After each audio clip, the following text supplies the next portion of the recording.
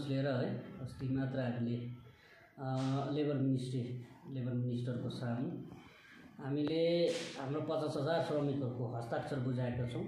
20% bonus हाम्रो हुनुपर्छ भनेर 16% फर्दर हामीले नचाहँदै पनि सरकारले मालिकले हालिदिइहाल्यो है एकाउन्टमा। श्रमिकहरूले त्यो एक्सेप्ट गर्यो किनभने तराई डुवर्समा पनि सबै श्रमिकहरूले 16% थापेको छ। तर हाम्रो माग चाहिँ हो 20% एकदम दिनैपर्छ भन्ने र बोनसको क्राइटेरिया अनुसार 8-33 दिन 20%सम्म एउटा ज्यादा से ज्यादा बोनस हो र ज्यादा माग गरेका छौँ। अनि त्यो 4% मागको लागि पनि एउटा ढोका खोलेर अस्तिको दिन एउटा लेबर उयसमा है सेक्रेटेरिएटमा हामीलाई मिटिङ बोलाएको थियो।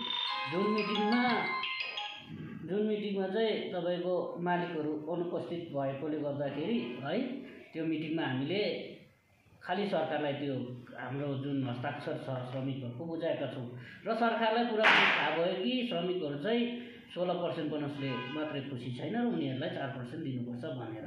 आज यो त्यो दिनको मिटिङमा मालिकहरू आएन, तपाईँले यसलाई कस्तो प्रकारले हेर्नुभयो? यो चाहिँ एकदम मालिकहरूको एउटा हामीप्रति एउटा अवहेलना, सरकारी तन्त्रलाई एउटा अट्टेरी गराइ है यो मैले हेरेको छु है। यो कुरा चाहिँ एकदमै मालिकहरूले एकदम नेग्लिजेन्सी गरेको छ र यो कुराहरूदेखि चाहिँ हामी अलिकति निराश पनि छौँ र हामी चाहन्छौँ मालिकहरू आएर यो कुरालाई एकदम यो आउने मिटिङ जहिले पनि हुन्छ है 16 तारिक सरकारले भन्नुहुँदैछ। तर अब कहिले राख्छ त्यो म भन्न सक्दिनँ। तर अब त्यो मालिकको जस्तो प्रकारको रवैया छ, यो रवैयाले के तपाईँले यो उनीहरू बोनस बढाउँछ भन्ने के तपाईँलाई लाग्छ? बढाउनु पऱ्यो नि दाजु, हामीलाई लाग्छ होइन, हामी चाहिँ बढाउने पक्षमा छौँ है, बढ्नै पर्छ। तर उनीहरू मिटिङमा प्रेजेन्ट नहुँदैन, उनीहरूको इच्छा नबढाउने होला। अच्छा, तर हामी श्रमिक सङ्गठनको इच्छा होइन, हाम्रो चाहिँ एउटा माग हो जुन मागलाई चाहिँ उनीहरूले मान्नुपर्छ। 20% बोनस यसपालि दिनैपर्छ, नत्र भने आगामी दिनमा कस्तो आन्दोलन हुन्छ, फर्स्ट उनीहरूको कस्तो हुन्छ त्यो चाहिँ अब अहिले हामी भन्नु सक्दैनौँ। तर आन्दोलन चाहिँ हुन्छ है, यो चाहिँ ग्यारेन्टी हो। र उनीहरूले अब पहाडमा यस्तो भयो पहाडको स्थिति चाहिँ यस्तो भयो तपाईँको, जस्तै बन्द बगानहरू हेर्नुहोस्, कतिवटा बगान छ। मैले अस्तिको दिन कुरा पनि उठाएँ त्यहाँ है, हाम्रो क्रामाको सङ्गठनको पक्षबाट हामीले कुरा पनि राख्यौँ। बन्द बगानले बगानको श्रमिकहरूलाई मात्रै हानि पुर्याएको छैन, यहाँको इकोनोमिकलाई धरि पहाडको हानि पुर्याइरहेको छ। पहाडमा हामी पहाडेहरू भन्छौँ, हामी गोर्खाहरूमा पनि यस्तो पुँजीपति छ, दुनियाँभरको कुरा गर्छ। यहाँ करोडपति छ, अरबपति छ।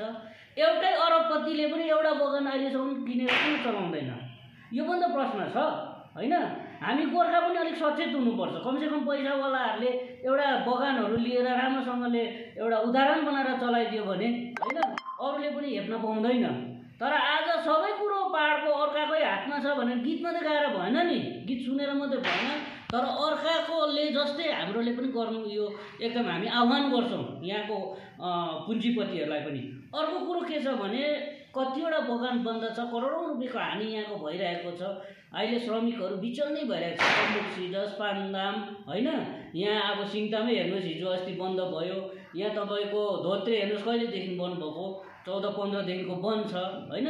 मुन्डाकोठी बन्द छ, रम्बुक सिडर, नाकै फार्म, यत्रो टी गार्डन बन्द हुँदा पनि सरकारले आँखा चिङ गरेर बस्नु हुँदैन। अस्ति हामीले भनेका छौँ झट्टै यो बगानहरूलाई टुङ्गो लाउनुपर्छ। अब एनसिएलटीको केसको कुरा गर्छ, बन्सलको केसको कुरा गर्छ।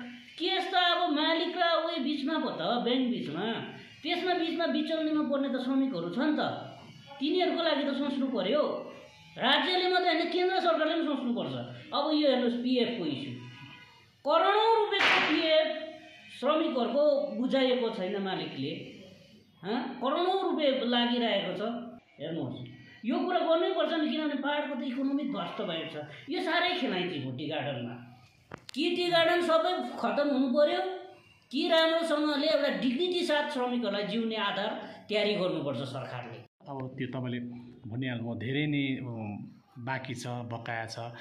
इनकेस अफ यो विषय लिएर कुनै केही भएन भने तपाईँहरूको योजना के हुन्छ कार्ययोजना? हामी त कार्यक्रम त्यही हो। हामी चाहिँ हेर्नुहोस्, हामी फेरि त्यो एकोरे आँखा बन्द गरेको घोडा जस्तो आन्दोलन गर्दैनौँ। आन्दोलन गरेपछि टेबलमा आउनु पर्यो होइन, टेबलमा जाने आन्दोलन पनि गर्छौँ, सडकमा पनि गर्छौँ हामी चाहिँ। र पिएफ हामी खोदल्छौँ। अब साह्रै यो अत्याचार भयो, धेरैवटा बगानको पिएफहरू बुझाएका छन्, सरकार किन चुप? अब हिजो अस्ति जस्टिस साँप्रेको रिपोर्ट आयो, 72 इन्स्टलमेन्ट पिएफ बनाइरहेछ। अब मान्छे मर्दा पनि पिएफ पाएको हुँदैन, यो कुरो त अन्याय हो नि। अन्त सरकारले पनि बुझ्नु पर्यो, सुप्रिम कोर्टले बुझ्नुपर्छ, यहाँको ठुल्ठुलो कुरा गर्ने टाइ लाउनेहरूले पनि बुझ्नु पर्यो। यो खालि ट्रेड युनियनले केही गरेन, ट्रेड युनियनले होइन नि, ट्रेड युनियनले गर्दैछ, तर गर्ने ठाउँमा जुनियरले गर्ने काम पनि गर्नु पर्यो नि, बुद्धिको काम। तर यहाँ चाहिँ के छ भने ट्रेड युनियनलाई नराम्रो बनाउने, दोषारोपण गर्ने, त्यस्तो एउटा माहौल सृजना गरिदिएको छ। यो चाहिँ एकदम गलत कुरा हो। र हामी ठाउँ ठाउँमा लड्दैछ, हामी नलडेको हो। हेर्नुहोस्, मिनिमम वेजको कुरा पाहाडको कुन चाहिँ मुर्दा बुद्धिजीवीलाई थाहा थियो? थाहा थिएन नि। सर्वप्रथम त ट्रेड युनियनले बनाएको नि त मिनिमम वेजलाई चाहिँ, त्यहाँसम्म पुर्याउने त ट्रेड युनियन हो। अनि पर्जापट्टाको इस्युमा को चाहिँ बुद्धिजीवीले चाहिँ यहाँ विरोध गरेर सडकमा उत्रेन नि? ट्रेड युनियन उत्रेर हामीले कुटाइ खाएर पर्जापट्टा फर्काएको नि होइन, ट्रेड युनियन हो नि त्यो गर्ने। जोइन फोरमले ठाउँ ठाउँ गएर श्रमिकहरूसँग वार्तालाप गरेर फर्काएको हो नि।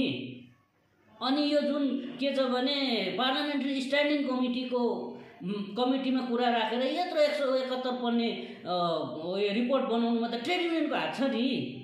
ट्रेड युनियनको मुभमेन्टले नै केही न केही गरेको छ। तर मुभमेन्टलाई टुङ्गोमा पुर्याउनको लागि सबैको एकता चाहिन्छ भन्ने हाम्रो माग हो। एकता रूपी आन्दोलन हामीले गऱ्यौँ भने केही न केही हासिल हुन्छ।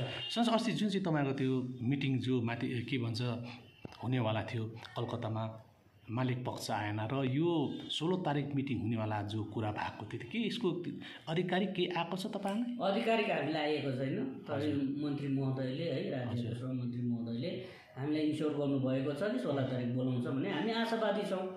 16 तारिक बोलाएर हाम्रो जुन माग छ 4%को, यसलाई पुरा गर्नुपर्छ। पक्का यसको आधिकारिक रूपमा चाहिँ केही पनि आएको छैन अहिलेसम्म चाहिँ, तर आउँछ भन्ने आशा चाहिँ छ है। आउने दिनहरूमा यो सबै लिएर हामी आन्दोलन गर्ने नै छौँ। न्यूनतम रोजी हेर्नुहोस् कति वर्ष भयो, 2013-14देखिको उठाएको अहिले 24 पुगिसक्यो। पार्लियामेन्ट्री वेज बोर्ड कमिटी बनायो। अब यो वेज बोर्ड कमिटीलाई पनि भङ्ग गर्नुपर्छ भन्ने हामी माग राख्छौँ हाम्रो ट्रेड युनियनबाट। किनभने यो कमिटीले काम गर्नु सकेन नि त, काम नगर्नु सकेर त्यो भएको हो। हिजो सरकारले स्पष्ट भने त्यहाँ मिनिमम वेज कमिटी हामीले बनायौँ, तर उनीहरूको कमिटीले मिटिङै राख्दैन। ट्रेड युनियन र यो के भन्छ मालिक पक्षले त मिटिङै राख्दैन। हामीले के गर्नु? अब मालिक पक्ष र ट्रेड युनियन बिचको कुरा हो नि त त्यो मिल्नुपर्ने। त्यहाँदेखि मिलेर एउटा डाटा बनाएपछि सरकारले फैसला गर्छ यति मिनिमम वेज। सरकार त मध्यस्थ हो नि त, दिनुपर्ने मालिक हो, लिनुपर्ने श्रमिक सङ्गठन होइन वेज बोर्ड। तर त्यो काम नगरेर त्यस्तो भएको। अब यसलाई त नयाँ बनाउनुपर्छ। यो कुराहरू छ है, यस्तो धेरै कुराहरू छ। अब बिचबिचमा हामी बसेर पनि बसौँ। पिएफको विषय लिएर जो कोर्टको ढोका खटखटाउने पनि कुरा भएको थियो, एउटा त्यो सोसियल मिडियामा आएको थियो।